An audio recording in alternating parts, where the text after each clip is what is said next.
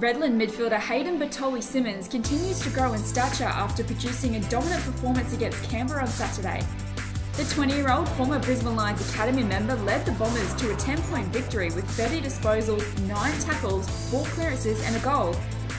Not only did the Morningside junior earn the Round 1 NEAFL Rising Star nomination, but he also polled the maximum 10 MVP votes to get his 2016 season off to the perfect start.